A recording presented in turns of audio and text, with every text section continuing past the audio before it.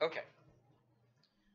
So, today we're going to continue a little deeper on our exploration into electricity.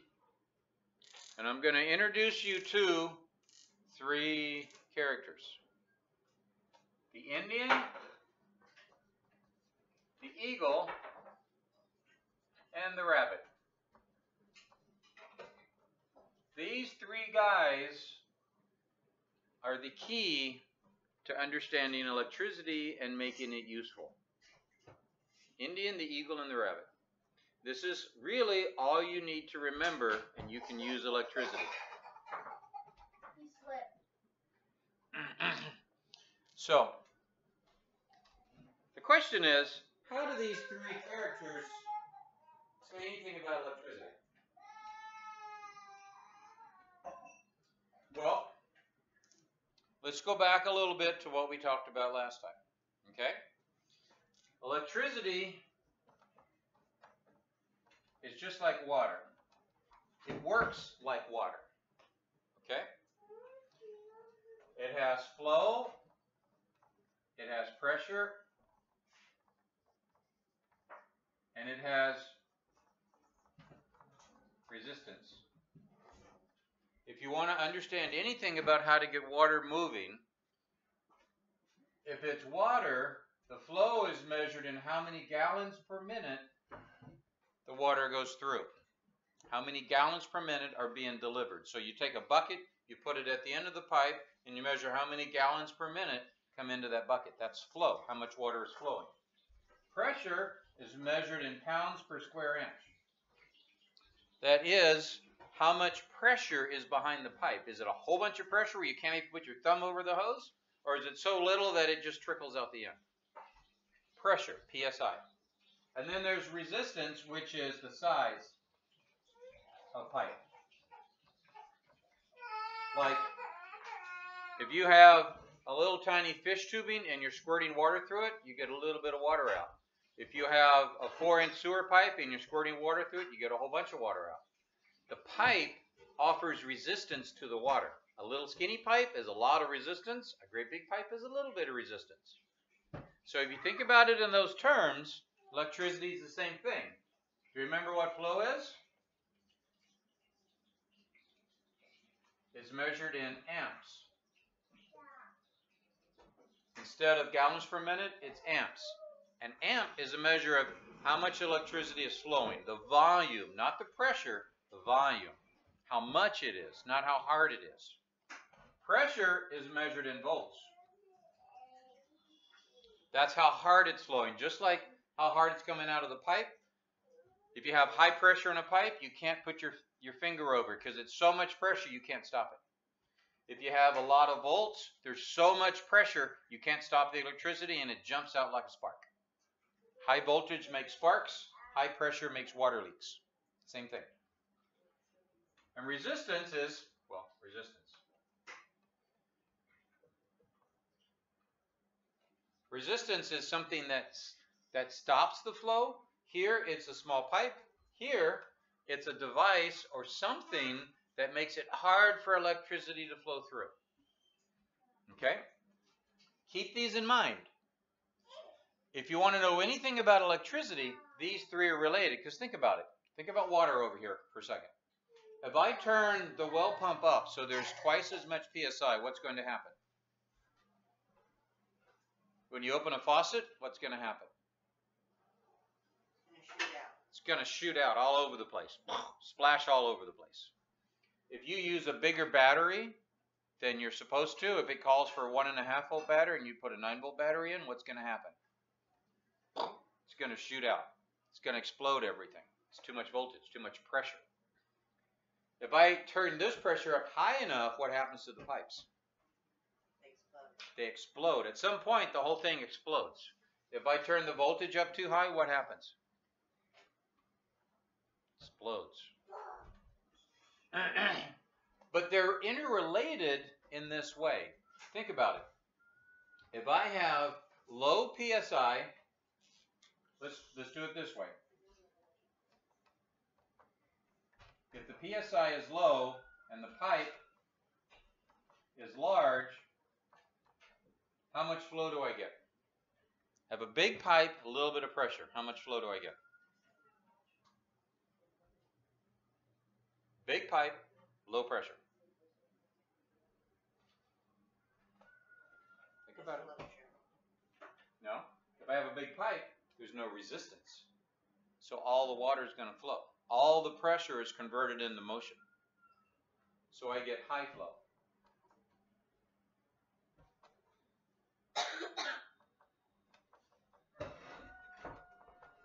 What if I had low PSI and a small pipe? Then what do I have? Low PSI, the same here, but now I have a little bitty pipe. How much flow do I get? There's not as much pressure, and the pipe now got really small. It's like fish tubing. How much flow do I get?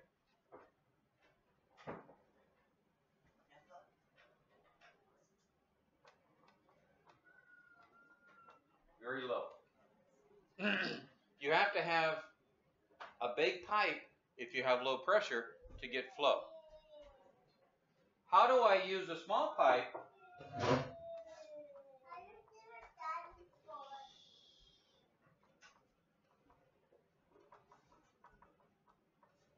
If I want high flow, but I have a small pipe, what do I do?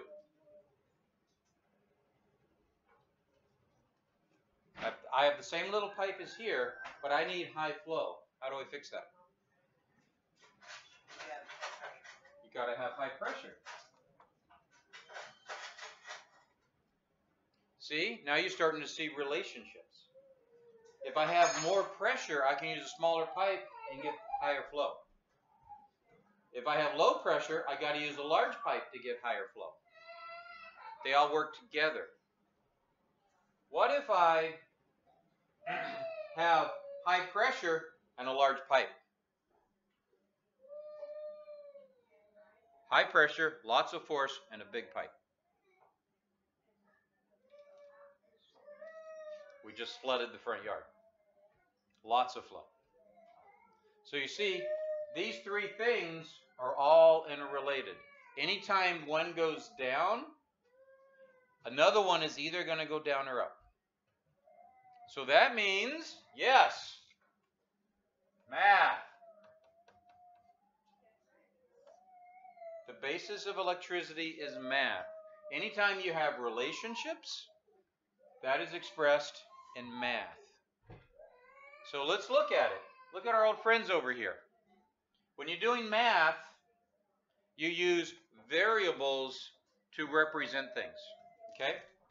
Variables are usually letters that represent things you don't know. Amps is always represented in a formula as I. There's reasons behind this, but we're not going to get into it. Volts is represented as E. What do you think resistance would be? R. Oh, looky here. Our friends just showed up. The Indian, the eagle, and the rabbit. Indian is the flow, the eagle is the pressure, and the resistance is the rabbit. Okay? So the same relationships exist between these guys as what we just talked about here. You know how? If you are any one of these, you know where the other two should be. This way. If I'm the Indian, where do I see the eagle and the rabbit? The eagle is always flying over the rabbit. If I am the eagle, what do I see? The rabbit. And the Indian, where? They're next to each other. Because he's in the sky and they're all down below. If I'm the rabbit, where do I see those other two? Eagles in the sky, the Indians down below. So, with these guys and one little phrase, you know how to solve every problem in electricity. The Indian saw the eagle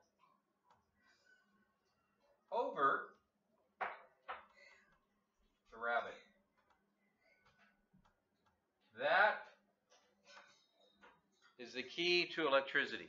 Because with this, you get these. If I know, what any two of these are, I can tell you what the third one is. If I want to change any one, I can tell you what the other two need to change to by these math formulas. Let's take an example. Remember this phrase, the Indian saw the eagle over the rabbit. Let's all say that together. You too. Ready? The Indian, say it, the Indian saw the eagle over the rabbit. There you go. You just know how to do electricity now. Let's do an example. Okay? I have a device that says this thing pulls 10 amps at 12 volts.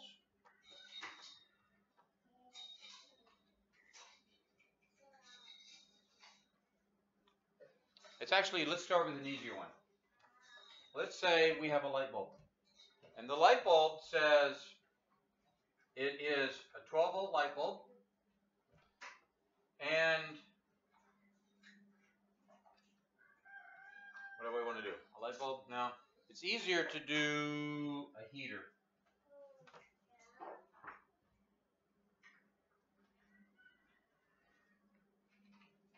If I have a 1,000-watt heater that runs at 120 volts, the question is, what size fuse do I need to drive that? A fuse is like those breakers on the front of the house that if you get too much current, a fuse limits flow.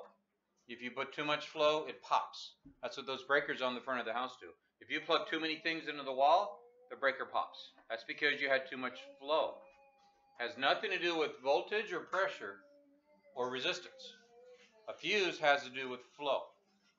So a fuse or a breaker on a house limits the flow.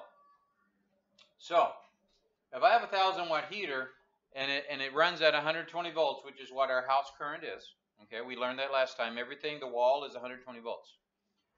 The question is, how many amps is that pulling? Well, what we learned last time is that power, or watts, equals voltage, which is E, times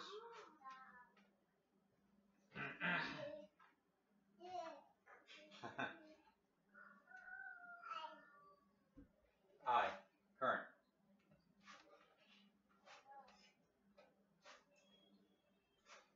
So this is one formula that you know. In addition to that, watts, which is power, is the voltage times the current. So if I have a 1,000-watt heater and it's made for 120 volts, to figure out how many amps it is, we just plug what we know in. I have 1,000 watts at 120 volts, and I want to know what is that. So you'll learn this in your math thing. All I do is divide each side by 120. Divide this by 120, and we have left these two cancel each other out, so we have left the question mark equals 1,000 divided by 120, which is somewhere around 8, approximately. So this is amps. It's pulling 8 amps. So that's one way to do the formula to figure out how much of a fuse do I need. So what if I had 10 heaters plugged in? If I want to plug 10 heaters into this because I'm really cold, how many amps is that going to pull? 80 amps.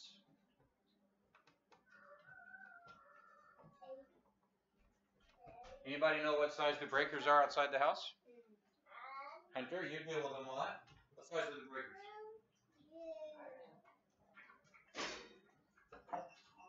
Usually they're anywhere from 15 to 40 amps.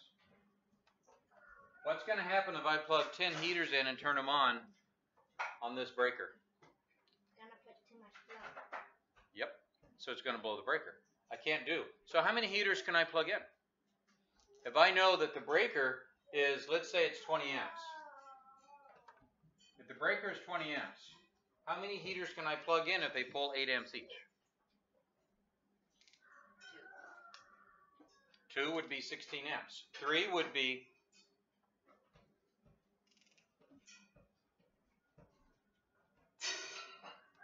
what's 3 times 8? 8 3 times is, come on, 8 3 times?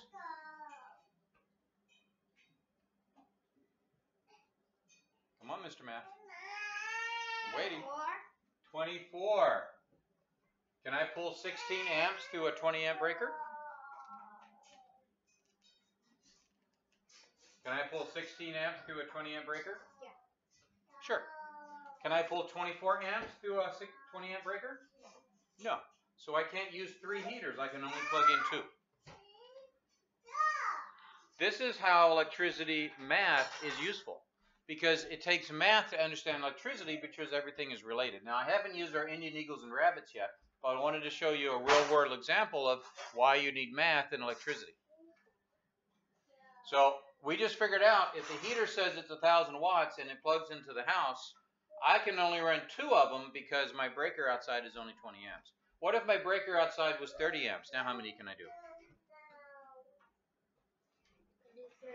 I can do 3. So here's where we're going to bring these guys into play. What if I had to do 5 heaters? If I had to do 5 heaters, how many amps is that going to pull? 50.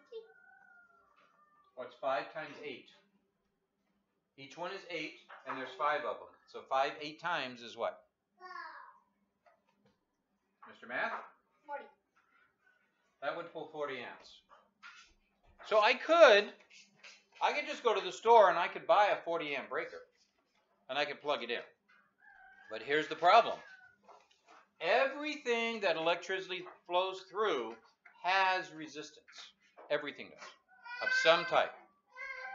There's a general rule that says resistance, if you put electricity, voltage, behind resistance, which is a pipe, you're going to get flow, but the resistance is going to heat up. The more resistance, the more heat, because it takes power to push it through. So that power in electricity comes out as heat. That's exactly how electric heaters work. They put electricity through something with resistance and it makes heat. You turn on an old-fashioned heater and you see the red glow. You turn on the oven and the element glows red. You know why? Because they're putting 120 volts across some kind of resistance, and that makes heat. Electricity against resistance makes heat. Okay? Basic concept. So now let's go back to our problem. If I just go and plug in a 40 amp breaker, there's a real danger here, because the wires in the house have resistance. Wires never have 0 resistance. There is such a thing called a superconductor. We're not going to get into that today. Anything at room temperature has resistance. So that wire that's connected has resistance. You ever seen different sizes of wires? You have little tiny wires that you can use like to wind a magnet. And then you have the really big wires that we use in the house. Why the difference? Because of resistance. If you take that little tiny wire and try to run this across it, it's going to get so hot it's going to burn up. It's actually going to melt the metal because of the heat generated. If you try to pull 40 amps of flow at 120 volts through the resistance of that little tiny wire, you're going to make so much heat the wire is going to melt. So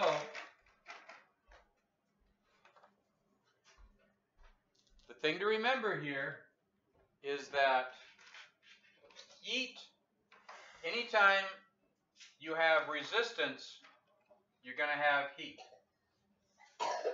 So how do you know if there's too much resistance in this wire for what I'm going to pull. As the resistance goes up, the heat's going to go up. As the voltage goes up, the heat's going to go up. As the flow goes up, the heat's going to go up. So let's say the wire in the house is a small wire. Wires are rated in gauge. It's just the way that we do it. So let's say we have a small wire in the house that was intended to run 20 amps.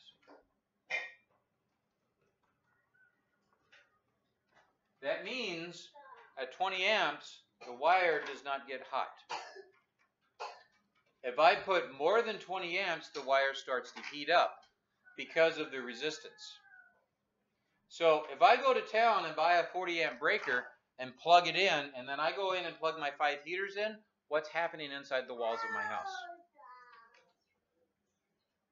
What's happening to the wire? It's getting hot. What happens when a wire gets hot inside of a wall?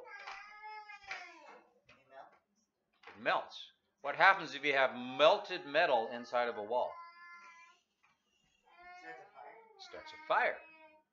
This, if the wire is 20 amps and your breaker is 40 amps, you're going to burn your house down. That's how dangerous this is. So you have to understand that because of the resistance of the wire, if the flow goes up and the pressure remains constant, you're going to make too much heat and you're going to burn down your house. So you have to use math to figure out. Somebody sat down and figured out, for this size wire, I can only put this much flow at this much pressure. And they know that. And there's these charts at the hardware store that says, if you're going to pull this much amps, you have to have this size wire at this voltage. If you use twice the voltage, if you use 240 volts, your wire has to be bigger. If you're going to run twice the amperage, your wire has to be bigger, because the wire has a set resistance. So that's why this relationship matters, because without it, you're going to burn down a house. You're going to melt something. You're going to get hurt. Electricity is very dangerous. Okay, so let's go to our friends over here now. When you're designing something with electricity, you can use these three, because whatever the way this works, the Indians saw the eagle over the rabbit, is you can write out your three formulas, and here you can solve for anything you want to know. Anything you don't know, you can ask the question. If I want to know, well, what is the resistance of that wire? Well, if I don't know the resistance, I just think, okay, so I'm the rabbit. What you don't know, you are. And you ask yourself, where do I see the other two players? So if I don't know the resistance, I'm the rabbit. If you don't know the resistance, you're the rabbit. Where do you see the eagle? In the sky. Where do you see the Indian? Very few Indians can fly. Very few. When you have letters over each other, it's a division problem. So the rabbit, or resistance, equals E divided by I. That's what that means. So let's say if the voltage is 120 volts and the current is 10 amps, what is the resistance? It's really easy to figure. What's 120 divided by 10? 1.2.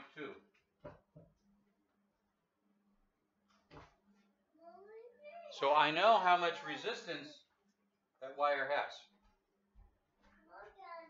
It has 1.2 ohms. This little symbol is the ohm sound. Resistance, is in ohms. Okay? So I just used my little formula to figure out how much resistance there is. What if I want to get twice the flow? If I need, let's say we're making a heating element. We're going to build our own heater, okay? And we want something that glows red hot. And we have 10 amps available, and we're going to use 120 volts. What's the resistance that I need to produce that? Well, it's 1.2 ohms. What if I wanted to do the same thing off of 12 volts only? Now what does the resistance have to be?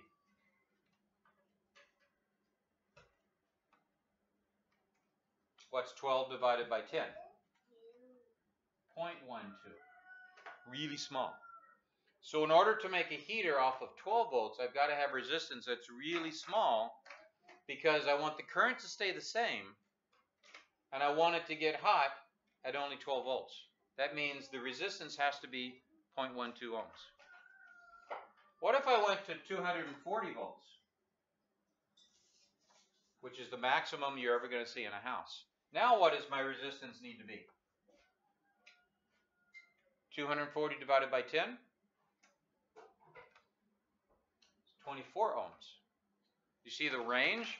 One was 0.12, one was 1.2, and one was 24. Big difference.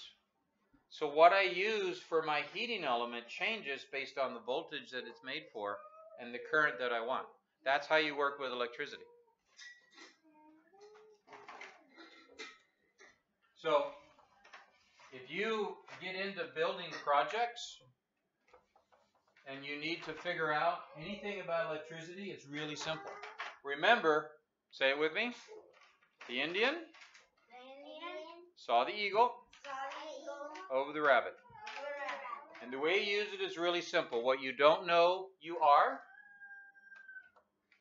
Whatever you don't know, you are. And you just put in equals and write, okay, what do I know? Do I know the resistance and the current? I'm going to see R and I together. So E equals R times I. It's just what we wrote over here. Whatever you don't know, you put that letter over here, and that's who you are, and you ask yourself, where do I see the other two? If you know what the current is, you take the voltage and divide it by the resistance. I'm sorry, if you don't know what the current is, you take the voltage and divide it by the resistance. So when you're dealing with anything electricity, the relationship between these three things is the key. When we're dealing with our little electric thing, now you can start playing with this. If we build a light, let's say we build a flashing light, and you say, gee, can we make it half as bright? Sure. How would you do it? If you want it half as bright, you're going to have to add more resistance so that the voltage goes down or the flow goes down, one of the two.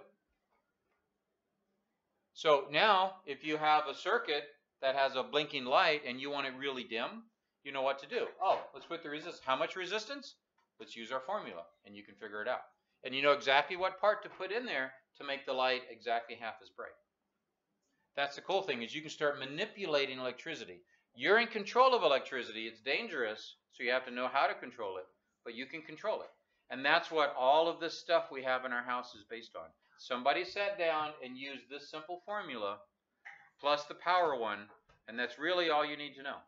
That's the basics of it. Okay? That will do it for today.